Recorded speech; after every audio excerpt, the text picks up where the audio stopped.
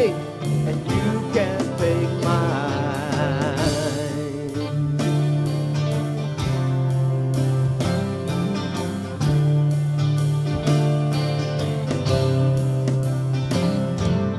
Come on, you weary who've moved through the earth, been spurned to find restaurants and kicked out of church.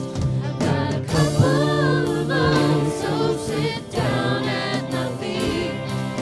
Lend me your ears and we'll break bread and eat. Oh, come on, you weary. Come gather round near me, find rest for your soul.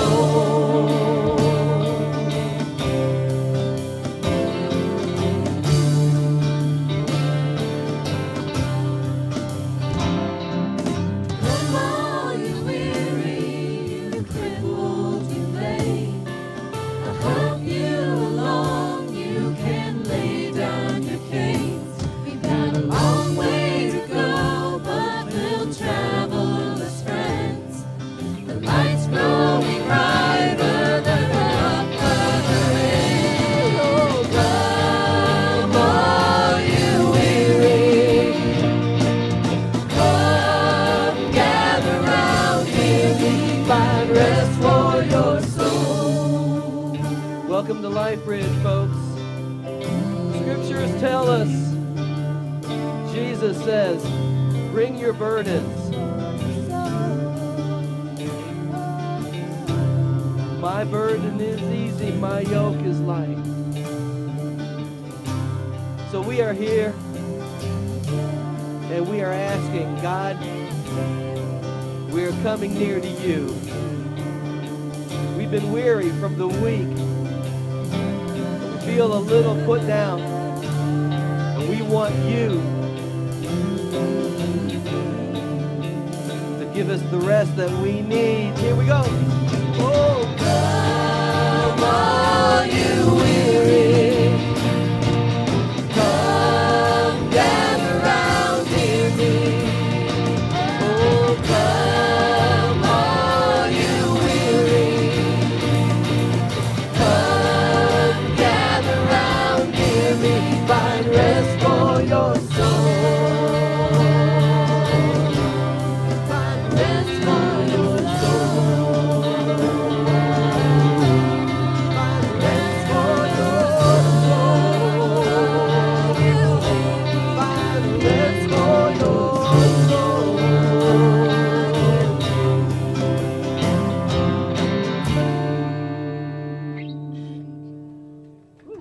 Amen. Good morning. Good morning. That's a little different, isn't it? Yeah, I like like that. that? I do. I'm more ready where to that just came kind of from. like settle in and let go of my week now. And, it doesn't matter where we went and what was going. We're here and we're with Him. And that's what we're here to do, is to be with God, enjoy being together with each other, and to focus on Him. Hey, if you didn't get yourself some refreshments, you're feeling a little weary today, refreshments are in through here at the coffee bar. It stays open the entire service, so feel free to get yourself something, bring it in, and to settle in, just kind of make yourself at home. If you don't have a program, I want to point those out to you. They look like this, and they're available back in the back. The programs will help you to follow along, have the scriptures, all kinds of good information about stuff that's going on here.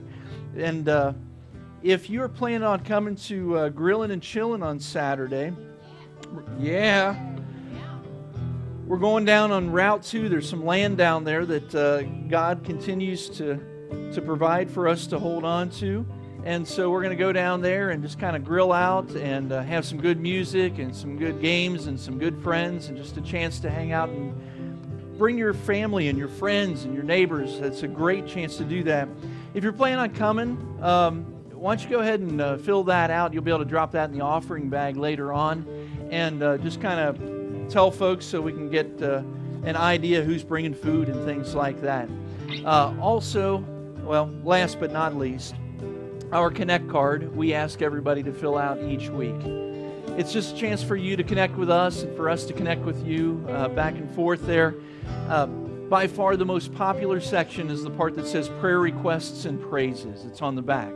If you fill that out, the builders here at LifeBridge will be praying for you starting this afternoon and continuing on throughout the week.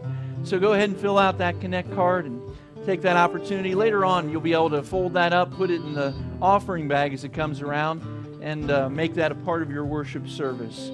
Why? Because we're here to worship, to focus on Him, to sing God's praises. And that's what we're going to do right now.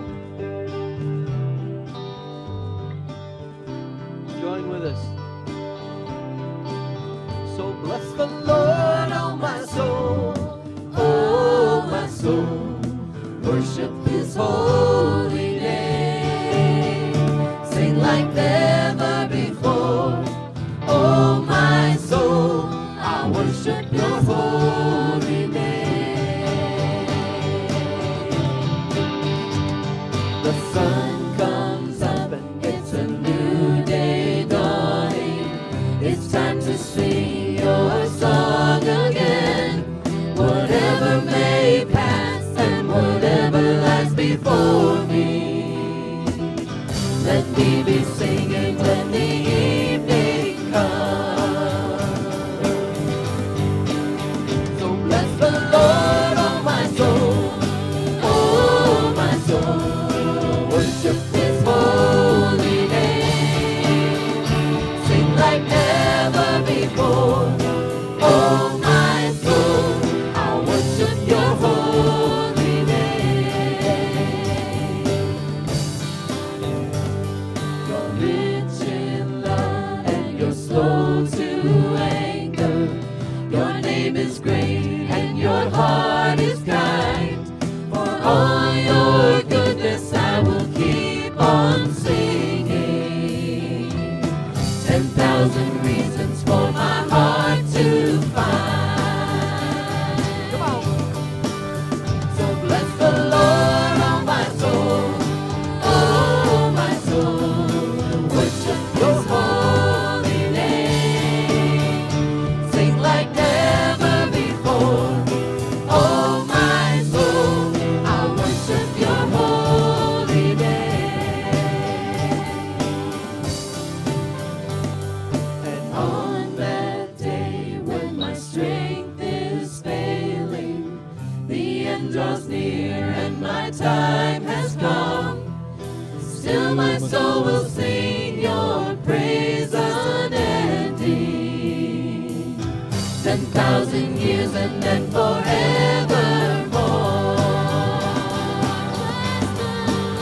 So bless the Lord, oh my soul, oh my soul, worship His holy name. Sing like never before.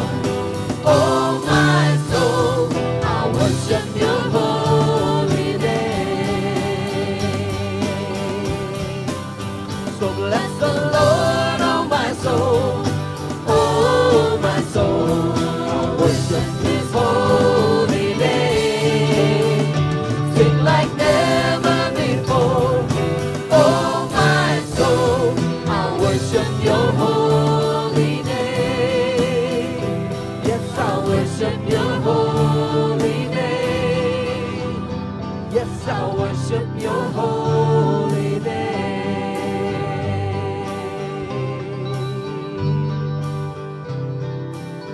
that is why we're here. We are here to worship Your name. We are here to praise You. We are here to give You thanks for who You are and all that You have done. Because you know what? There is no other God. He is the only one.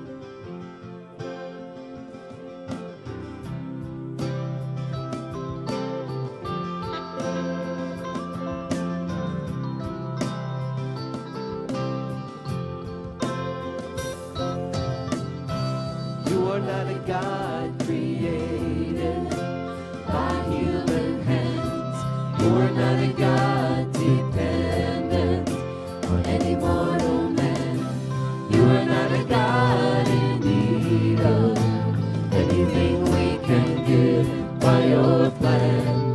That's just the way it is.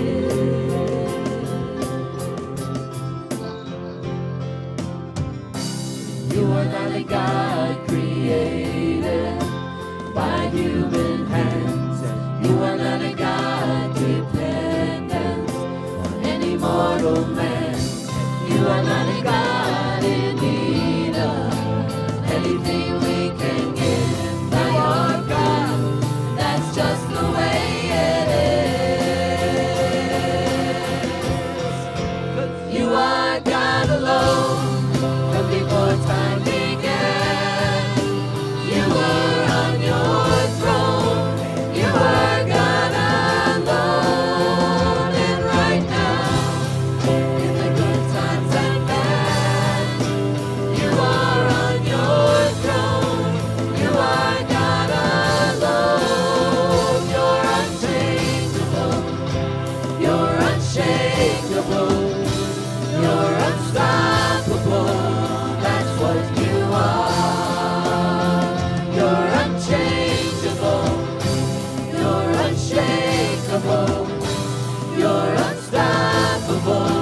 That's what you are.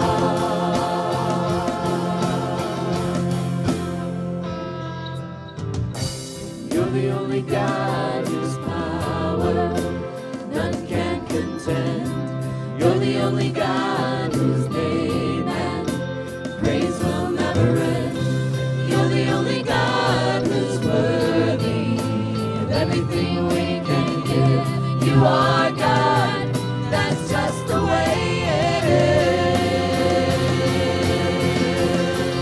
is. You are God alone from before time began. You were on your throne.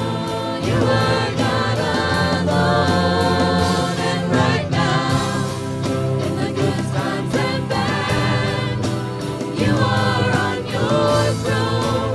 You are God alone. You're unchangeable. You're unshakable. You're unstoppable. That's what you are. You're unchangeable. You're unshakable. You're unstoppable. That's what you are. You are God alone from before time began. You are on your throne.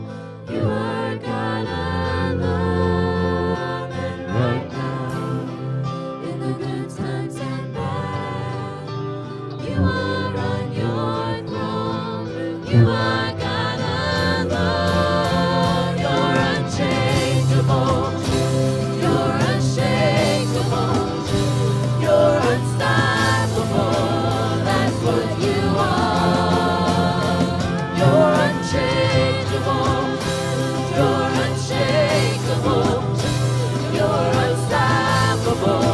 That's what you are. You're unchangeable. You're unshakable. You're unstoppable. That's what you are. You're unchangeable. You're unshakable. You're unstoppable. That's what you are.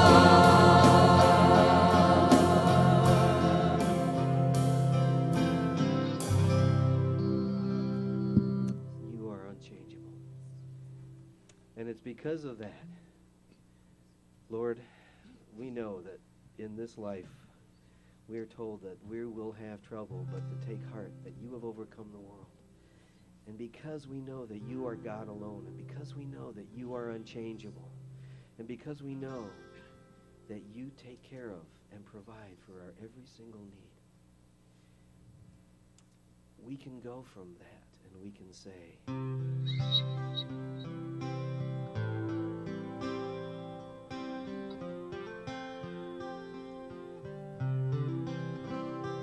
when peace like a river attendeth my way, when sorrows like sea billows roll,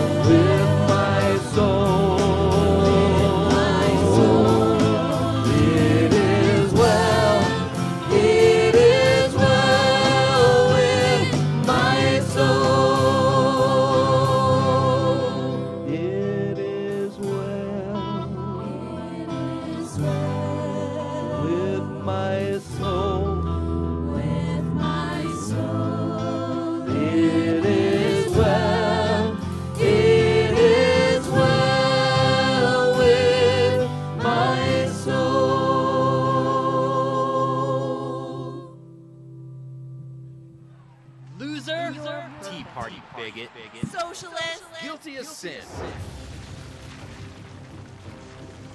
In politics, in the courtroom, on the job, in everyday life. How do we pass judgment? If you meet somebody for the first time, it's just natural that you're going to form an opinion on what you think about that person. How you look, how you dress, your language, your poise, everything about you creates that impression. It says to us in human nature that we're not really good evaluators. People have snap decisions and they don't care.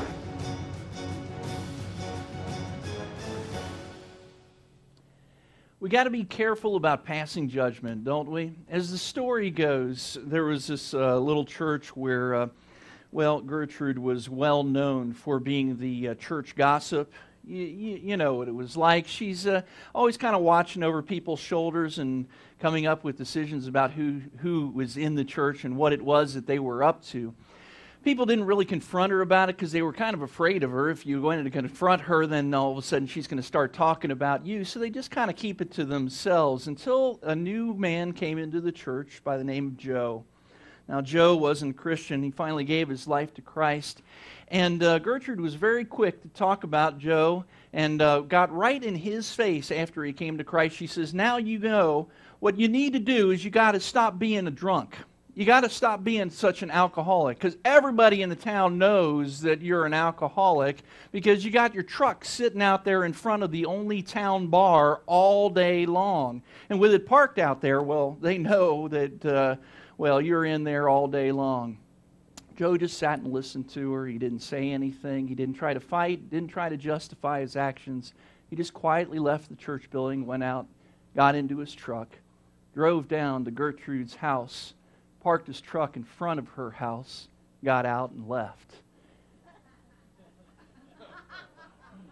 He left the truck there all night long. Went back the next day and picked it up.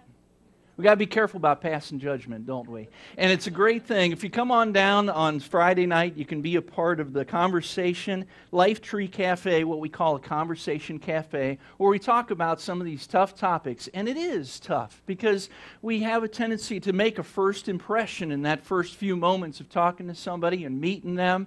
And we need to get ourselves to the point where we get past that and start seeing the people who are there. And that's actually the purpose of this series.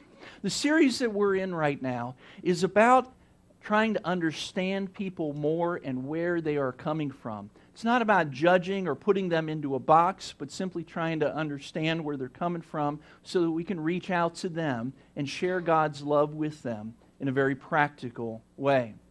Well, today we're going to be talking about a group of folks that it's really hard to put into a box, actually. It's not even a religion, although it is called a world religion.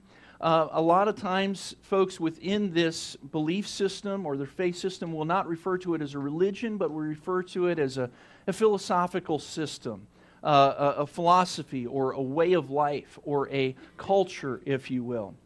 Now, it's a very old group that has been around for a long, long time, since before 1500 BC. And if you talk to folks in this group, what you're going to find is that there are various gods that start to pop up. Sometimes they don't believe in a god at all. Sometimes they believe in this god or this one or this one, or sometimes they believe in lots of gods. Sometimes when you're talking to someone in this group, what they really believe or see is that they are a part of the great God being that exists out there, and they will become a part of that when they leave this life. They believe a lot of times in karma. Now, you've heard the term karma, right? And karma is talking about that cycle of life and death that they'll see in our lives. Basically, what karma says is that if I do bad things will come back to me. If I do good things, then good things will come back to me. That's basically the way karma works. And when you take that and add that to another piece of their belief system, which is reincarnation, essentially what you'll do is find people who are trying to be good and do better and do better and do better throughout this life, And when they come back in the next life, they will continue that process. If they continue to get better and better, eventually they will become one with the spirit world, which actually we are not really seeing or experiencing properly with the flesh and blood that we have right now. There are 6, 7 different major schools of philosophy within this group. And the one that you would know about is one that we don't think of as a philosophical group. It's one we think of for exercise, and that is yoga.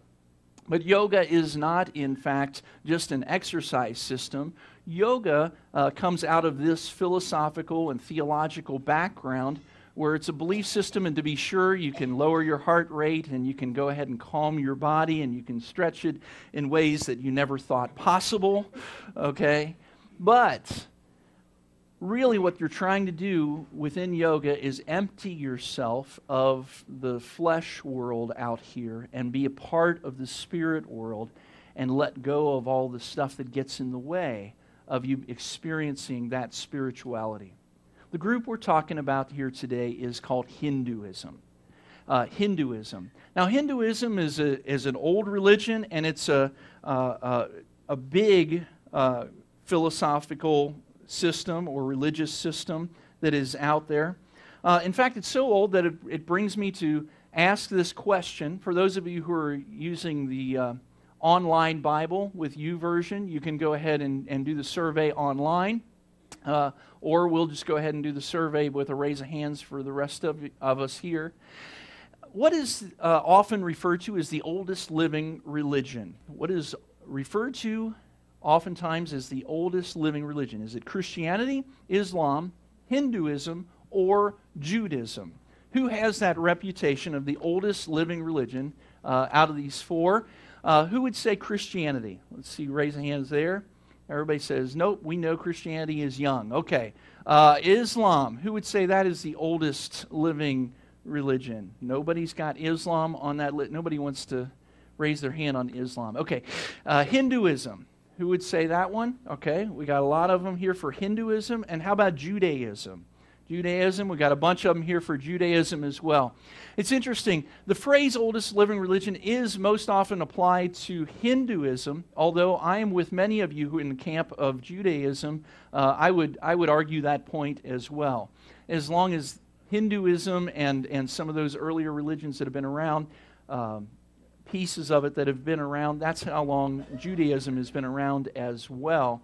So I would throw it into the same category and give them a tie right there.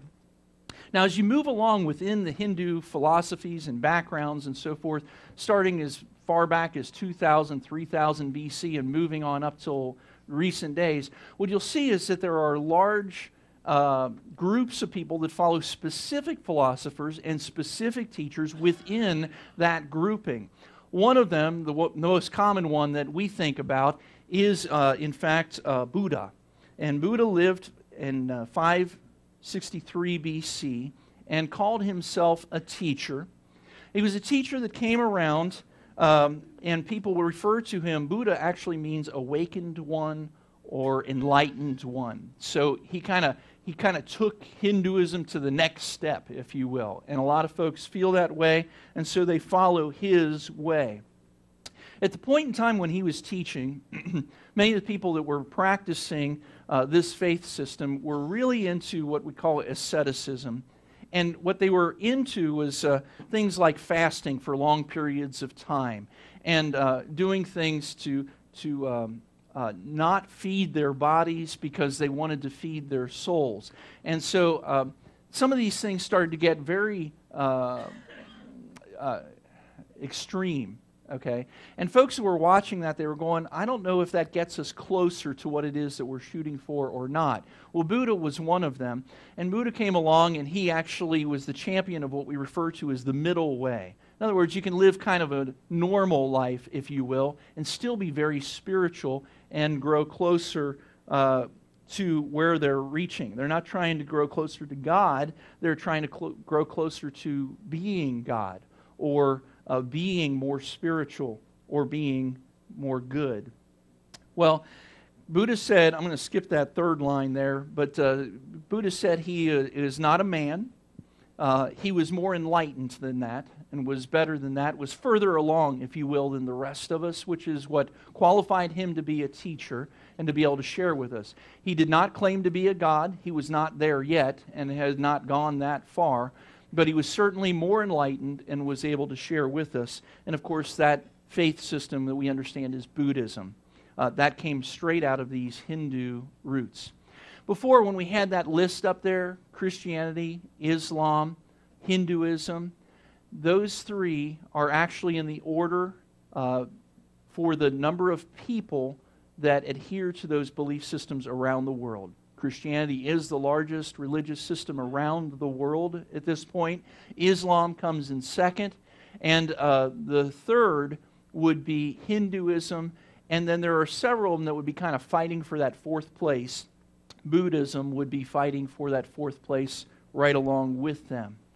Now, as I think about this, I don't know if you have friends or family members or neighbors who are coming from these backgrounds and these philosophies, Hinduism, Buddhism. You might be sitting there saying, Pete, we're in Northwest Indiana. I mean, really? We're going to be doing Buddhism today? We're talking about that? I don't have anybody that's connected in that way. Well, you might be surprised. Actually, Buddhism and Hinduism, the philosophies that are built into that mindset, actually have become a part of our culture for many of us without even recognizing that it happened. For me, as a young man, actually a teenager, it came about when this movie came out that was just absolutely the greatest movie that I had ever seen.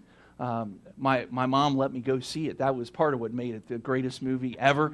But I went into that movie and they had heroes that wore white. They had villains that wore black. They had spaceships that were taking off and going all over the place. They had firefights that were happening out there and people shooting these guns, but lights came out of the guns and would choo, choo, choo, and it was things are blown up. We came out of that movie. My friends are talking. We're talking really fast. And, did you see that part? And then it went over here. And yeah, it was awesome. And we're going on talking about how great this movie was. I am such a guy, right?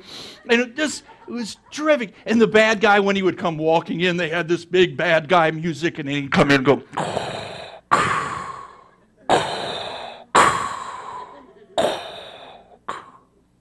You know what I'm talking about, right? Star Wars. The first one. I don't care if they call it number 4 now. It was the first one, and that's what I'm talking about, okay? This whole number 4 thing just messes me up. But that was the first one. We went and we saw it. Now, do you notice how good and evil was portrayed in there? When somebody was wishing well, you were wishing good and wishing well for them, we would say, may the Force be with you. And of course, good Christian boy that I was as I was growing up, I said, oh, it's a head fake toward may the Lord be with you, because we would do that in church all the time. It wasn't a head fake toward may the Lord be with you. Remember what happened to Obi-Wan Kenobi when he died? He didn't actually die. He finally kind of became a part of the Force, which is the ultimate goal in Hinduism, is to kind of become a part of the greater good spirit being that exists out there. It's an impersonal spirit being force that we can tap into. And it very much ties into this mindset and philosophy. It permeates our culture. It's in our movies, in our science fiction. It's in our lives. And in later years, we didn't refer to it. People won't say, well, I'm a Hindu.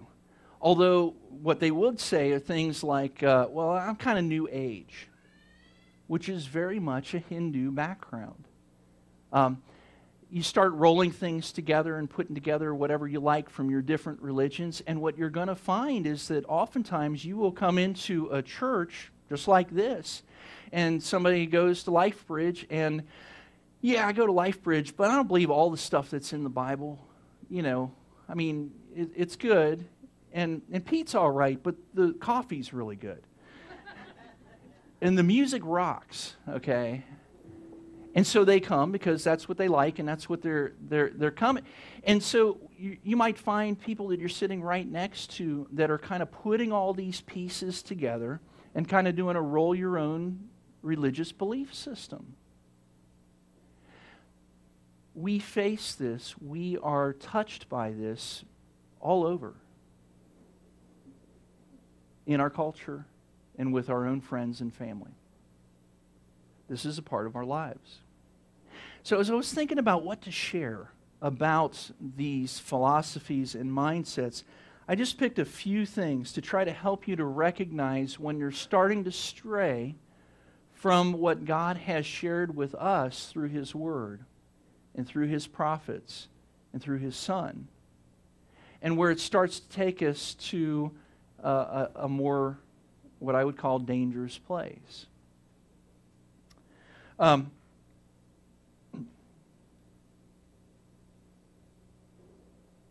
the way back in the book of Exodus, God's talking to the Israelites. He's actually speaking to Moses, and He says, I am the Lord your God, who brought you out of Egypt, out of the land of slavery. You shall have no other gods before me. You shall not make for yourself an image in the form of anything in heaven above, or in the earth beneath, or the waters below. You shall not bow down to them or worship them, for I, the Lord your God, am a jealous God, punishing the children for the sin of the parents to the third and fourth generation for those who hate me, but showing love to 1,000 generations for those who love me and keep my commandments. First thing that I want you to notice is that this was being shared with Moses in 1500 BC, back when that oldest religion of Hinduism supposedly existed, and it did exist. It's what God was talking about when He said, you shall have no other gods before me. You shall not worship any of those other gods. I, your God, am a jealous God, and I will not stand for it. I will not allow it. Yeah, it was an old religion. It is an old religion. It's been around ever since God has been saying, don't follow that. It was what He was referring to when He said, don't follow that. Because there is one God, only one God. Not lots of them, not some great spirit being that we all become a part of if we do well enough in this life and finally understand and become enlightened. There is a God that is a personal God who personally wants to be involved in your life. He expresses love. He expresses anger. He speaks with us and He listens to us. He interacts with us. He teaches us and trains us. He warns us about things that are going to get us in trouble and cause problems in our lives. He is involved in our lives. And so we even give a designator of He to Him, even though we know that there is no masculine or feminine to God. We just know that God is a personal being that does communicate with us, act with us, speak with us, wants to have a relationship with us. And so we worship that one God. When you're talking to somebody that starts to talk about multiple gods or philosophies or just kind of throwing things and mishmashing things together, then there should be some lights and sirens going off in your head saying, okay, well, first of all, you're not going to bash them for that, but you should also recognize for yourself, this is where we're straying off the path that is with God. Here's another thing I wanted to share with you. Thessalonians is a good example. There's other passages throughout Scripture that make this very clear. Brothers and sisters, we do not want you to be uninformed about those who sleep in death. Those that so that you do not grieve like the rest of mankind who has no hope. For we believe that Jesus died and then He rose again. And so we believe that God will bring with Jesus those who have fallen asleep in Him. According to the Lord's will, we tell you that we who are still alive and who are left until the coming of the Lord will certainly not precede those who have fallen asleep. For the Lord Himself will come down from heaven with a loud command and the voice of the archangel with the trumpet call of God. And the dead in Christ will rise first. After that, we who are still alive and are left will be caught up together with them in the clouds to meet the Lord in the air. And so we will be with the Lord forever. Scripture clearly tells us that there is not a multiple life reincarnation scenario that we are a part of. We're just not. It's one time and out. You got one shot at this, and it's now. It's here. It's this life. Now, it may not seem like a big deal to you, but think about this. How would you change your decisions about today if you knew today was your last day? How would you change your decisions about this week if you knew this week was your last week? Would you change anything about your life if you knew this life was your last life? Your only chance to live this life. This is your only opportunity to get it right. What would you choose? How would you spend that time?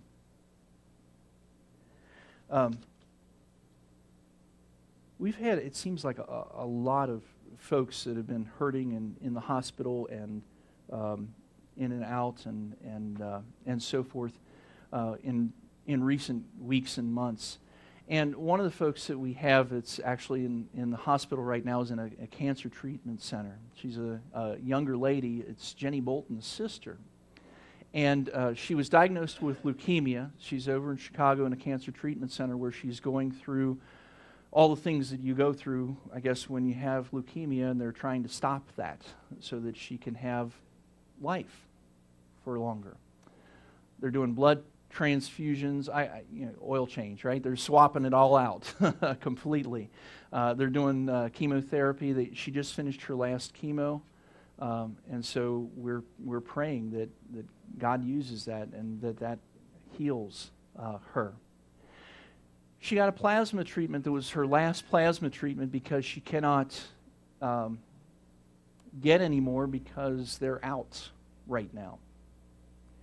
And it just hit home how real this is when we have a bloodmobile van out front and we're encouraging people to give blood today. That this is very personal. This is very real for people right here in our own community, part of our family. They've told me that when you give blood over there, actually, most people don't need whole blood. I don't completely understand this, but they've got technology. They can do this stuff. They can remove the white blood cells and the red blood cells, and so one thing of blood that you give actually can help 2-3 different patients because they can take pieces of that and use that in the ways that those patients need that. If you only have this life to live, how do you spend it? What kinds of things do you do? What do you make important? What do you make priorities? These are things that we think about. It's totally different if you think, well, I got another life when I'm done with this one. I mean, seriously, it totally changes your perspective. I got another one. Well, I got another one after that and another one after that. It's not that big of a deal, you know? I messed this one up. There's always next time. But when you realize there's not always next time, it adds some urgency to things. You start to change your perspective in things. It starts to change you. I know that sharing our faith is not an easy thing to do, and it can be complicated, difficult to share our faith with folks. But one of the things that I do every week is I get together actually with various small groups. And I'm grateful for the time that I spend with those groups. It's a chance for us to dive into the Word, to be sure. It's a chance for us to get to know each other, so we're spending life on life with each other. It's a chance for us to help each other through this journey that we call life and to draw closer to God as a result of this journey that we are in. It helps us prepare for eternity. And so I'm very grateful for the groups that I get to be a part of and the people that I get to be a part of their lives, and they are a part of mine as well through those groups. I really want to encourage you to get into one if you haven't yet. And we got a great opportunity for you to do it. In just a couple of weeks, the first week of October, we're going to start a 6-week series across all of our small groups, which is focused on helping us share our faith with our friends, our family members, and our neighbors. It is so easy. You don't need a theology degree or need to go to seminary in order to be able to do this. It is really helping you to discover and to work with your own story and how God has worked in your life so it becomes personal to you. And it gives you a chance to practice it with people who are trying to do the same thing and feel nervous about it as well. And so you build friendships while you're doing it. That's going to take place in the actual small groups. If you look in your program, that's what we're referring to by contagious Christian small groups. Those are the groups that are going to begin doing this contagious Christian series with the first week of October, going through October and then into the beginning of November. 6 weeks, starting the first week of October. Would you do me a favor? Would you look on the list and find something that fits your schedule? I mean, I know we're all busy, and I know there's a lot of stuff that tries to get in the way. This week, for whatever reason, was just a week of personal mental distractions whenever I would try to pray and get in the Word. It was like a battle every time I tried to sit down and read and every time I tried to sit down and pray. Now, I fought the battle and I read and I prayed. And I'm blessed because of it, and I hope that others are as well because I prayed for them. But sometimes it is a little bit of a battle. Sometimes you just got to say, I've only got one life, and this is important. This is more important than. And then pick whatever the thing is that it's more important than. Sometimes we've got to set something else aside in our schedule in order to make this the priority that it deserves to be, so that we draw near to God and draw near to one another. Take a look at the list. We try to put pictures on there. I know they're kind of small pictures, or maybe I'm just getting older, and so they look smaller. But we try to put some pictures on there so that you can see the folks who are hosting the groups and leading the groups. And the idea is, okay, I think I can do this on Tuesday night, and then I look at the picture and I go, oh, that's Pete and Tracy. That is me, isn't it? Yeah, okay. Standing in the woods. That's a beautiful portrait. Anyway, so then you go and you find the person that matches the picture, and you can ask them questions. I think we have contact information, or the dates and the times that we're meeting as well. And the idea is you can either just come at that date and time, or you can talk to one of us and get to know us, and we can connect up and get you going there so that you know where to meet.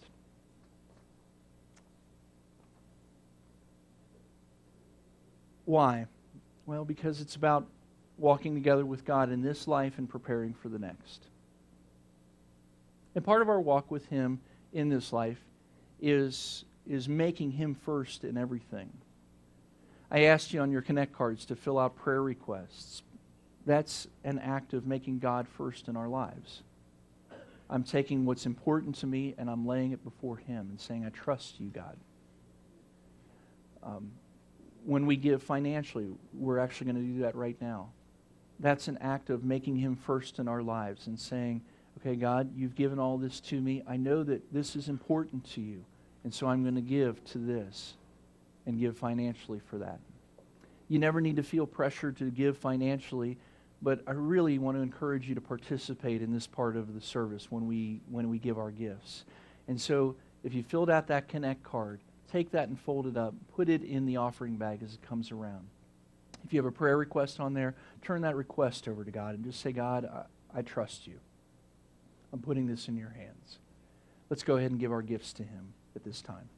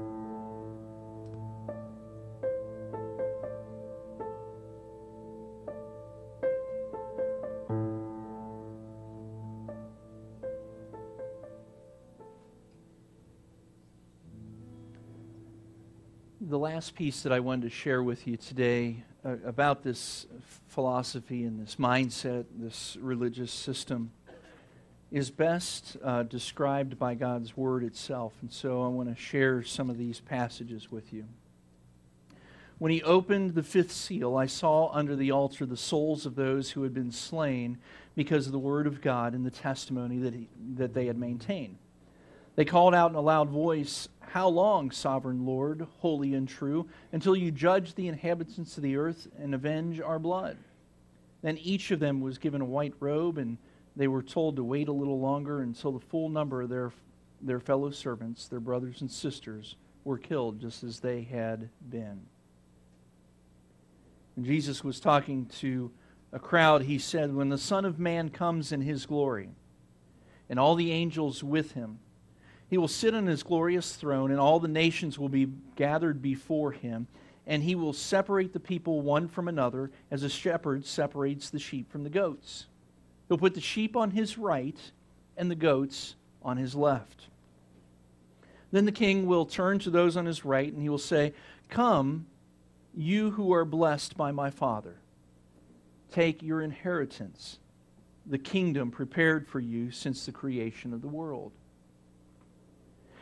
And then he'll turn to those on his left, and he'll say, 'Depart from me, you who are cursed, into the eternal fire prepared for the devil and his angels.' And then they will go away to eternal punishment, but the righteous will go to eternal life." Now, those of you who know this particular story, you know I cut out large sections of it, right? They were the sections where the group of people said, "Well, I don't understand. Why am I on the right? Why? How did we possibly, what did we do to deserve to go with you?" And he said to the left, and they went, "Well, wait a minute. Why are we on your left? What did we do to deserve this?" And Jesus said to those on the right, "I was hungry and you fed me. I was naked, you clothed me. I was homeless, you housed me. I was thirsty, you gave me a drink. You cared for me." And they said, "When did we do that?" And he said, "Well, whenever you did it for the least of these, my brothers and sisters." Folks, if there's something about LifeBridge that I get kind of confusion and people scratching their heads and asking me questions about on a regular basis, it is, why do you do so much stuff? You know, you're doing a blood drive today, and then you're going down and you're doing grilling, chilling on the land at the end of the week, and then we're diving into. We just had bunco for 500 turkeys and raised over $3,000 to help feed people for Thanksgiving, and then we're going to feed 500 families for Thanksgiving, but that's not going to be good enough, because then we're going to go into February, and we're going to be helping ladies that are coming from a shelter where they've been battered and abused, and they need healing and need to come back. We raised over 8,000 pounds of food for the Northwest Indiana Food Bank not all that long ago, and we'll end up doing that kind of thing again. And as we're doing all of these things, and clothing drives and so forth, and people say, it's like you guys never stop. You're always doing stuff. And we go, well, yeah. That's what Jesus told us to do. And we only got one life. Better live it well.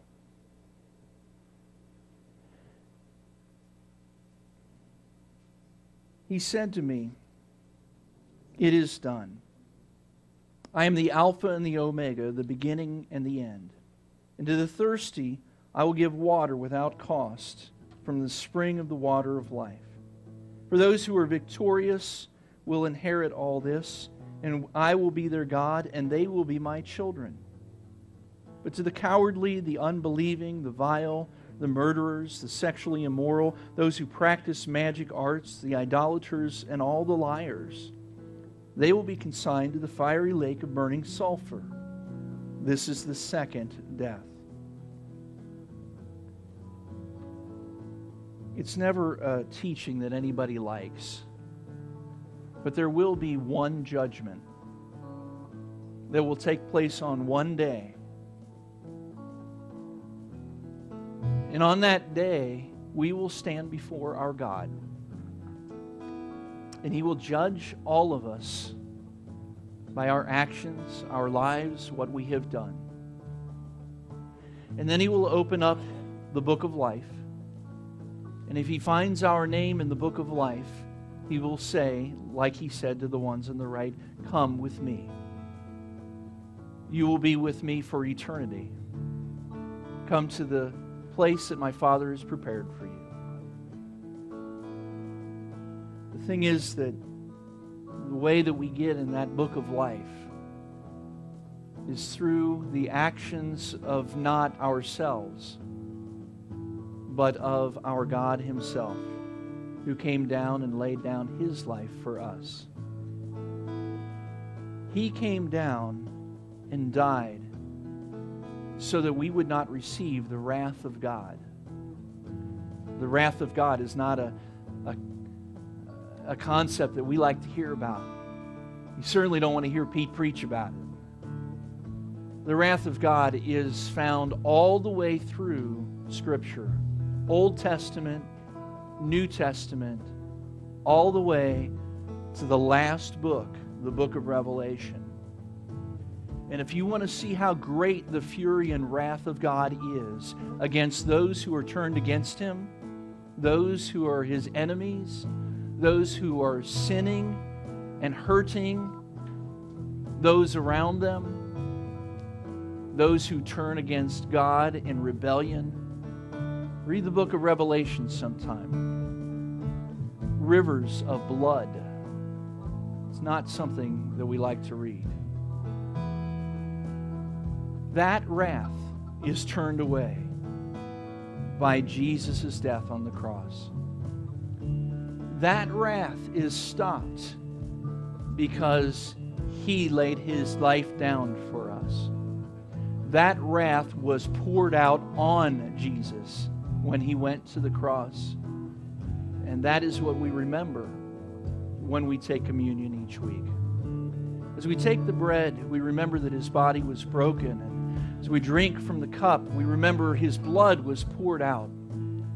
We remember that that is a day that the wrath of God is turned away from those of us who believe that Jesus is the Christ and have made Him our Savior and the Lord of our lives. Folks, I need you to catch this. That wrath that was reserved for you is also reserved for your best friend and your neighbor, your coworker, your family member who has not come to God through Jesus Christ yet. As we take communion today, don't just thank God for the grace that He has given you, but ask Him to bring to mind those that He needs you to invite, that He is calling you to reach out to, so that you will bring them with hopes that they will walk together with God through Jesus as well. Let's take communion now and remember God's grace.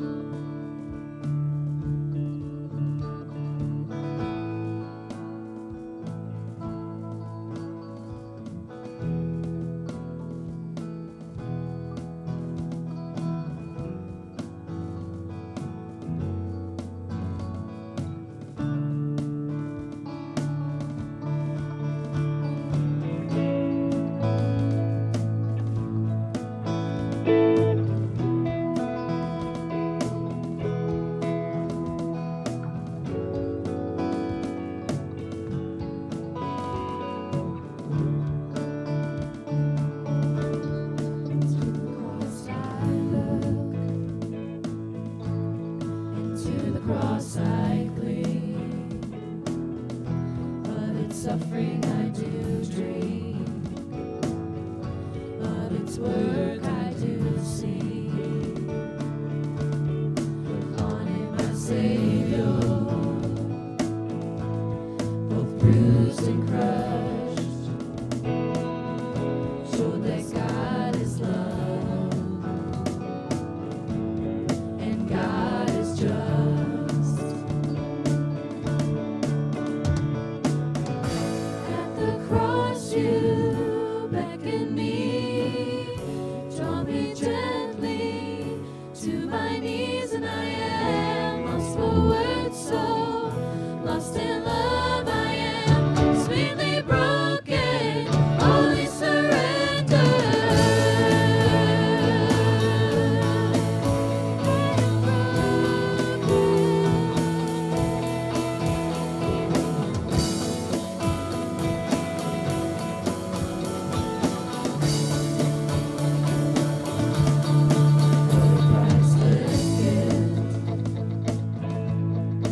undeserved life have I been given through Christ crucified. You called me out of death, you called me into life. I was under your wrath, now through the cross I'm reconciled.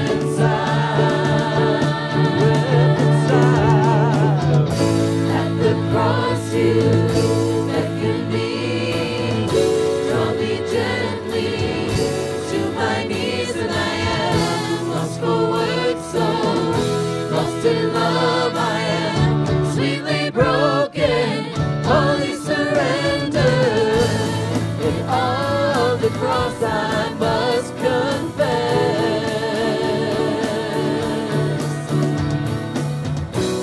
How wondrous your redeeming love, and how great is your faithfulness.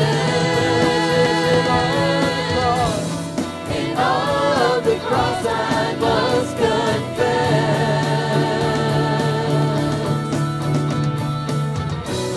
How wondrous your redeeming love, and how great is your faithfulness. At the cross you beckon me, draw me gently to my knees, and I am lost for words, so lost in love I am, sweetly broken, wholly surrendered. At the cross you beckon me, draw me gently to my knees, and I am lost for words, so lost in love I am, sweetly broken, wholly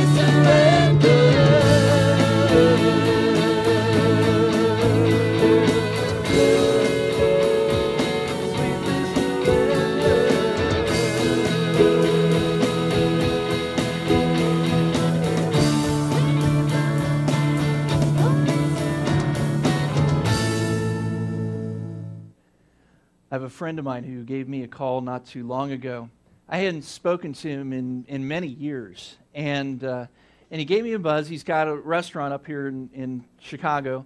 It's like a Chicago dog place, and he said he had a guy that came in there, was talking to him, and tried to evangelize him, basically, invite him to his new church that he was starting up and so forth. And he just kind of chuckled. He says, "You know, you remind me of an old friend of mine that I lost touch with. I need to get in touch with him." And so he sought me out and found me on one of my whatever things that are out there, or Facebook, LinkedIn, something, whatever, and gave me a call. And we just got a chance to talk for a little bit, which was great.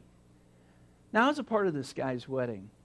It was the most eclectic thing I have had the pleasure of being a part of. He had a little Judaism thrown in there. He had a little Hindu stuff going on. He had a little bit of this, a little bit. Threw a little Christianity in there for my sake, because he knew I was going to school, to be a pastor. In our conversation recently, he was telling me how karma is such a rough thing to deal with, as he is living out his life. He's a good guy, and I like him. I can't stand the thought of not spending eternity with him. See, if we truly love our neighbor as ourselves, this becomes a part of the question. Do we love them enough to share our faith with them? Now, as I was talking to him back when we worked together some 15 years ago, we would talk about faith kinds of things. We'd go out to lunch together and so forth. And I ended up saying to him, "You know what?" And I called him by name, and I said, "If you are right and I'm wrong, it's not going to hurt you a bit to come to my church. Because what are you going to hear from my church? How to love God and love your neighbor as yourselves. You're going to learn how to, you're going to be hearing and being encouraged to do good things and helpful to people and and be a part of great projects and so forth. It's not going to hurt you a thing to come to my church because you're trying to become somebody who is doing what is good and holy anyway. Come on down. I mean, I didn't even have a coffee bar to offer him. But if I'm right and you're wrong, and you don't come, well, I don't even want to think about that. I really don't. Because I care about you too much. It didn't get him to come to church. But it did get us talking about the Bible and starting to do some Bible studies together. And we've still got a ways to go. And I continue to pray for him. And I continue to hope and pray that somebody that's right there will invite him to church. And that he'll go. Folks, I'm hoping and praying that you'll invite somebody to church. And that they'll go. Because this is far too important. And we only have one life. And so do they. It's time for us to reach out, to share our faith. And right now, that level of sharing can just be inviting them to a great church in an ex-Chinese restaurant with a coffee parlor and music that rocks and time that flies by on Sunday mornings, and we leave and we're refreshed, knowing that we've drawn near to God. Invite them. For Jesus said, I am the bread of life. He who comes to me will never go hungry, and he who believes in me will never be thirsty. As I told you, you have seen me, and you still do not believe. All that the Father gives me will come to me, and whoever comes to me, I will never drive away. For I have come down from heaven, not to do my will, but the will of him who sent me. And this is the will of him who sent me, that I should lose none of all that he has given me, but raise them up on the last day. And don't miss this.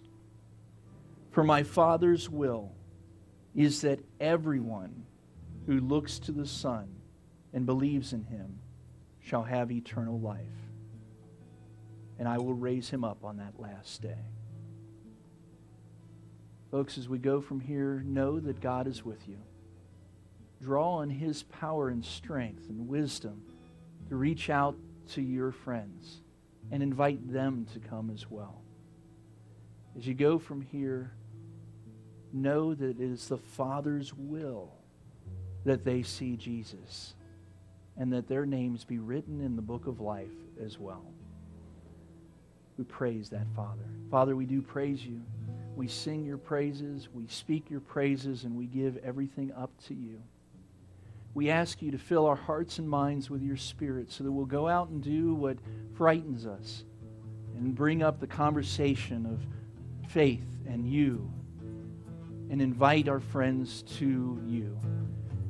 Help us to do that this week, Lord, to make that the priority that you want it to be, because we know that we only have this life before eternity, and our friends the same way. Strengthen us in this. We ask in Jesus' name. Amen.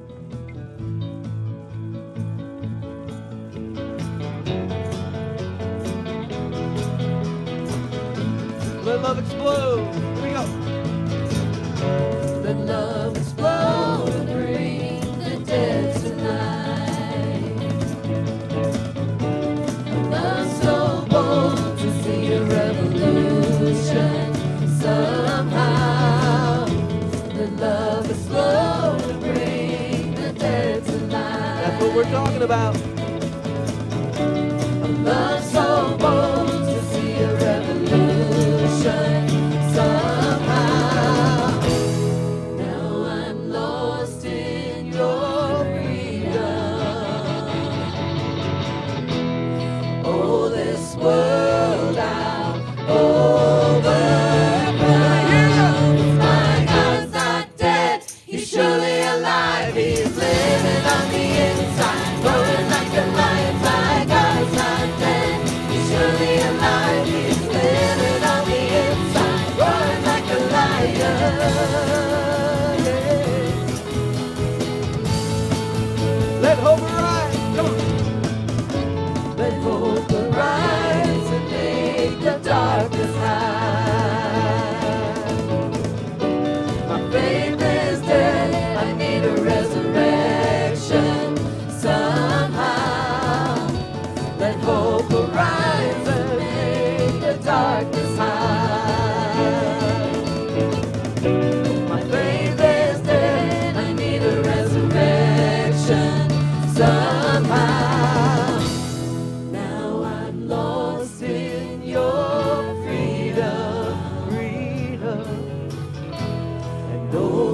world I'll overcome.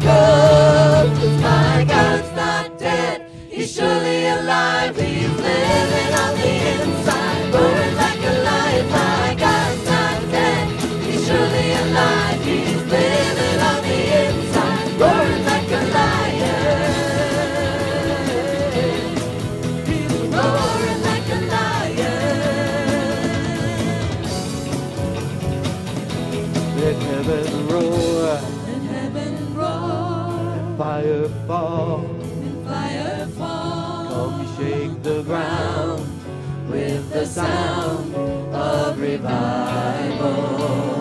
Let heaven roar, And heaven roar, fire fall. and fire fall. Come shake the ground. With the sound of revival. Let's shake the ground. Come on. Let heaven roar, And heaven roar, fire fall. and fire fall. Shake the ground with the sound of revival. Let heaven roar, And heaven roar, and fire fall. Shake the ground with the sound of revival. My God's not dead, He's surely alive. He's living on the inside, roaring like a lion. My God's not dead, He's surely alive. He's living on the inside, roaring like a lion. My God's not dead, He's surely alive. He's living on the inside, roaring like a lion. My God's not dead, He's surely alive. He's living on the inside, roaring like a lion. oh yeah, he's Roaring like a lion. He's roaring like a lion. He's roaring like a lion. everyone, come on. He's roaring like a lion. Go and make it a great week, folks.